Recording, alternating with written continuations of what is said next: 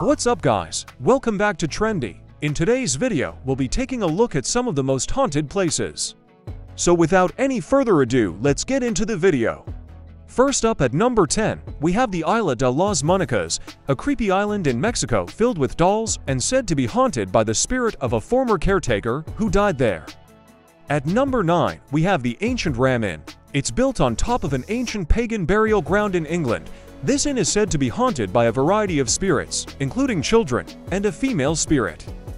At number 8, we have the Queen Mary, a historic ocean liner turned hotel in California, USA. This ship is said to be haunted by the spirits of former passengers and crew members. At number 7, we have the Moundsville Penitentiary, a former prison in West Virginia, USA with a history of executions and riots.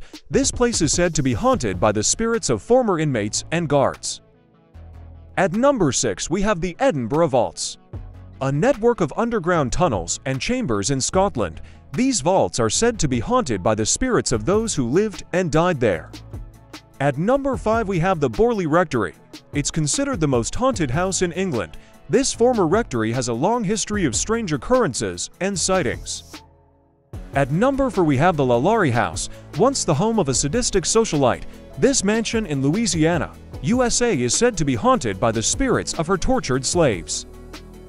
At number 3, we have the Tower of London, with a history of executions, murders, and royal intrigue. This fortress in England has a plethora of ghost sightings, including in Boleyn and other executed royals. At number 2, we have the Stanley Hotel.